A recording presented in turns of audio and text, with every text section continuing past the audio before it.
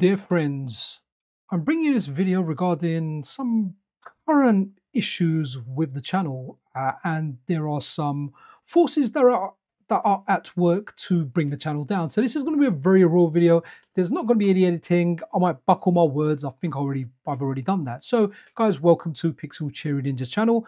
If you're new to the channel, I'm someone that covers FPGA gaming. I have been known to be very critical at times, and that sometimes upsets people. So just to give you a little bit of background, I won't name the people or anyone involved, but what happened was I was hit on the 1st of October with a couple of copyright strikes. They were fake copyright strikes. Now, they were done out of malice due to disagreements I've had with an individual, or I've covered stuff that this individual has done, projects that is behind time. I've spoken about some work that they've done regarding their recent implementation of DRM.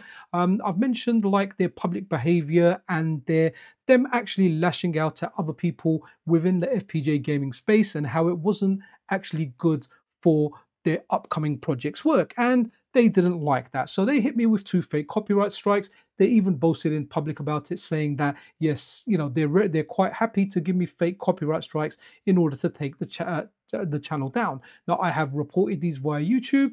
It's been all over social media. You'll know who the guys are if you follow FPGA gaming even in the slightly. I'm pretty sure public opinion is well towards me, with just a vast minority that maybe back them.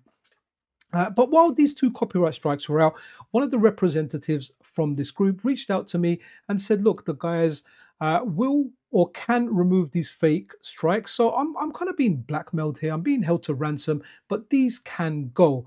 But in order to let them go, for example, they need some conditions. So what they said was they gave me 2 copyright strikes. I countered those copyright strikes, and then the threat that I got is they won't take district court action. So I was like, okay, you know what? If we can handle this like grown-ups and get through it, then cool. I'm jiggy with it. Let's see what you've got. So then what the conditions I got 5 points. One of them was not to name any members of this organization. So to that, I kind of replied, I said, look, if the names are public and I'm covering them, if you use your Christian name or your name given to you by your parents all over your social media profile, then that name is in the public realm. If you hide behind a pseudonym, a screen name, like I do, then I will use the screen name. I will never use a name, even if I know your name in real life, I won't use it if you don't use that name online. That's just not right. Then I also got told I can't cover this organization's software releases, as well as an upcoming project, hardware project that is like almost a year behind. Well, it was announced a year ago, and it was supposed to be out like at the beginning of the year. We're approaching the end of the year, and there's no sign of it. In fact, it just seems to be all over the place. Then point number 4 was not to post images of their Patreon, so nothing behind the paywall. I agreed to that. I was like, cool, like I get that. I agree to that point. That's a valid point. And then the other one was remove any existing videos that don't comply with the above. So I was like, okay, look, I've removed all your videos for now. At least, you know, the ones that kind of talk negative about you. So the guys don't want anything negative about them. Even if they are being negative, they just don't want it reported. And I'll report it sometimes. So then I was told stuff like, you know, what I don't actually realize is every time I do a video and I say, you know, your project is running late, you guys are acting, well, you're not acting very nice and you're acting very hostile towards other people. Apparently, like viewers of the channel, you guys out there start threatening them with violence, and I just don't get that. I'm calling BS on that, guys. If they have got threats of violence, it's not come from me or any of my viewers. It's probably come down to something else that these guys are involved in. But, you know, I really didn't like that. You can watch any of my videos, go on my Discord, go over on Twitter, wherever you go. I've never even hinted at anything that would lead towards violence. I'm strictly against that. Hey, man, I'm a family guy. It's not what I'm about. So I kind of went with my counter conditions, and they said, okay, yep, the person will accept these, but they want to lawyer up and they want to sign a legal document. I was like, whoa, hold on. I'm not signing any legal document with you guys. This document favors you. I'm doing this out of goodwill. You've given me fake copyright strikes and you're holding me to ransom now. You want me to sign a document. You want to silence me so I can never speak about you guys. So when you do anything negative or you're behind on your timeline, I can't report it. You're trying to silence me. I don't know if the right word is if you're trying to coerce me into signing this document just via blackmail. It's either like, I will remove these or, we're going to false copyright strike you and eventually take down your channel. And this is very, very, it's stressful. I mean, I'm okay with dealing with stress. Look, bottom line is, guys, I love the channel. I love the stuff that I do. I don't get a lot of money out of it. I really don't. If it was to go and I had to restart from scratch, then you know what? If that comes, so be it. I can't bow down to bullies. I can't bow down to that harassment, the bullying that I'm getting, and the stalking. And they've even involved family members of mine, which I will go into just shortly. So, and that's all I heard. I didn't get a response back or anything. So a few days passed, and a mutual friend of the party that I'm speaking about, a party that I'm in disagreement with, of theirs and ours, or shall I say a mutual acquaintance, they said, look, there is a way of making peace. Are you interested? And I was like, well, absolutely. If we can deal with this in a decent way, absolutely I will. So there was going to be an agreement, not via a lawyer, via this mediator in between. And the document came and I said, look, this heavily favors them. This is me, this is against me, and effectively one individual from an organization, from a release group and an upcoming project. I was like, okay, why is every member added to it? Why is it if they get another member, I have to sign on to this? This isn't right. So it went for like 3 or 4 different amendments before I was like, okay, I still feel this favors the other party. But in order to kind of bring the peace and go with the peace, I'll go with this. I'll agree to it and I'll sign it. So I said, put it together and send it to me. Now, this was late at night here for me. It was approaching 10 o'clock. So I said, look, I'm going to go to sleep. So we'll look at it in the morning. So in the morning, I get some messages saying, what's your email? The next message I get, oh, I found your email. Check your email. The other party, they've already signed the document. Now we just need you to sign it. So I went looking for this document. When I went looking for this document, I couldn't find it. So what do you do when you can't find an email? Well, you go into your spam folder. I went to my spam folder and guys, guess what?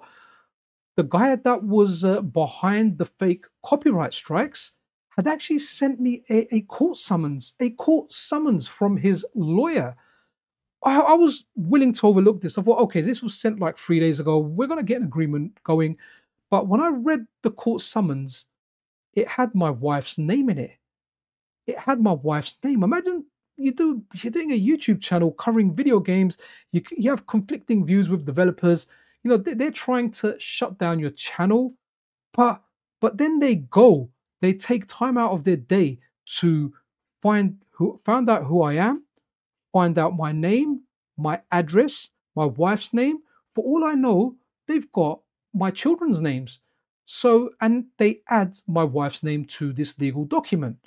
The legal document now has my wife's name. And I'm like, why the heck would you bring my wife's name in there? Now, I kept this from my wife for the most part.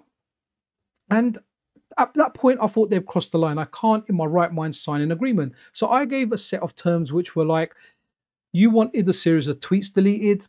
I want the copyright strikes gone. Remove the copyright strikes. I'll delete the tweets. And I won't make a YouTube video discussing all of this and all of your behavior, all of your coercion, your blackmailing. You're trying to silence me by holding me to ransom with these fake copyright strikes. Now, that went, right? So I said, look, I won't make a video detailing this. I'll take off the tweets you want, but we're not signing anything. This is how it's done. It's either this way or the highway. And you know what? They actually chose the highway. So this document was just really, really disturbing. So I didn't tell my wife. I thought, you know what? I don't want to tell her, right? Because essentially, like, I'm just being stalked. Like, there's no other way of looking at it. I'm thinking about it. I'm being stalked. My family's being stalked. Now, for all I know, this person here or this organization here could come after me or my family.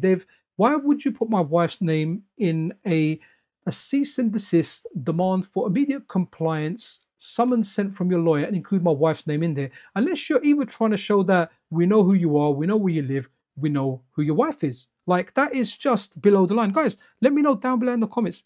Is that crossing a line? Because to me, your family is your family, man. I can have beef with you. I might not like you, but you know what? I will always respect your family.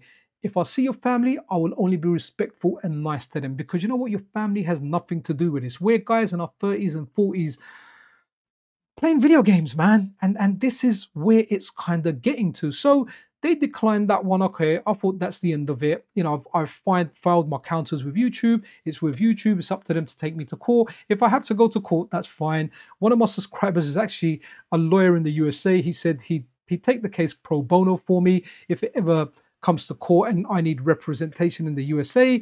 You know, there's no merit to these strikes. So he says, look, not an issue. Also got some family in law over here, so I'm not really too fussed about that. You know, if that happens, it happens. But again, guys, just the fact that, you know, they're saying that I'm inciting violence, never done that, right? They've accused me of unauthorized distribution. I've only ever distributed what is free by providing a direct download link.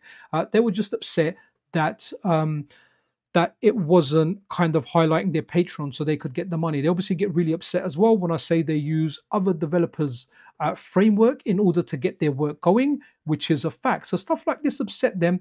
And the only way they know to get to me is by coming after my channel in, well, just an illegal manner, just completely lying. So anyway, like earlier on today, this morning, I woke up and I've got another copyright strike. The copyright strike is for an interview I done with one of the individuals from this organization. Now, to point out that the video interview was done at their request. I didn't ask them for an interview. They asked me to appear on my channel. When they appeared on my channel, I did the interview and I did a thumbnail.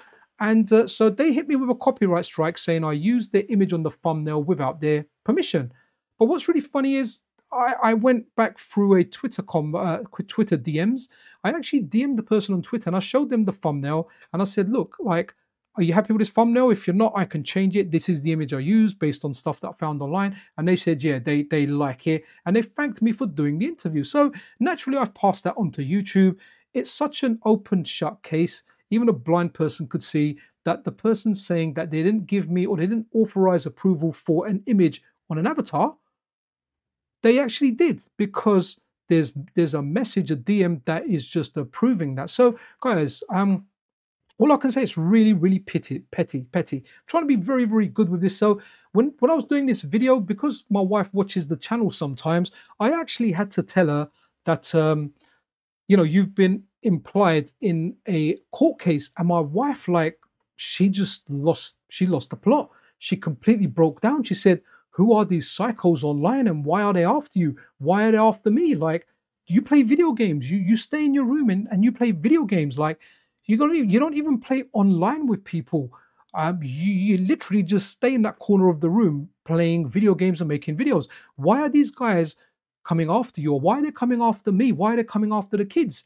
You know, what have we done? And she went hysterical. And I was like, look, don't worry about it. Nothing will come of it. These guys are threatening stuff. I don't think, but honestly, after seeing my wife's reaction, I don't know, because I wanted to keep it from her, but we don't really keep secrets with stuff. Like, sometimes I may not mention something to her, but if I'm doing a video addressing it and she watches my channel sometimes, I don't want her to come across it and find out, or to find out from another member of the family she speaks to that says, oh, by the way, how come you're involved in this? Members of my family watch my videos. Some of them are into gaming and they talk. Pillow talk, whatever, you know, they talk. So it gets around. My cousin might watch it. He'll tell his wife. The wife will tell my wife. It just all gets around. So she was really spooked out by this because I felt like a line was crossed here. So a second fake copyright strike, guys, you know, if you want to know more about it, it's all over social.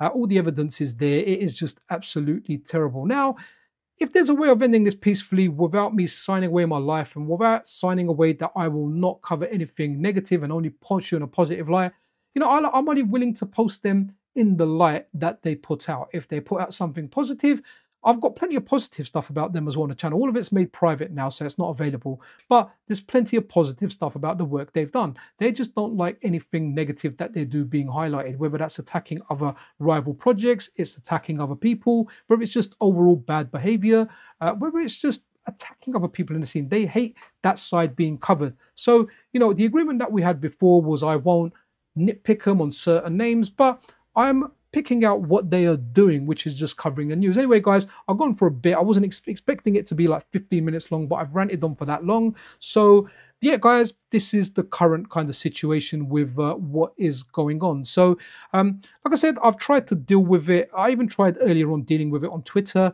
with one of the team's representatives, and they said, oh, I said, what do you think about these fake copyright strikes where the thumbnail permission wasn't granted? Here's a screenshot of a Twitter DM saying permission granted.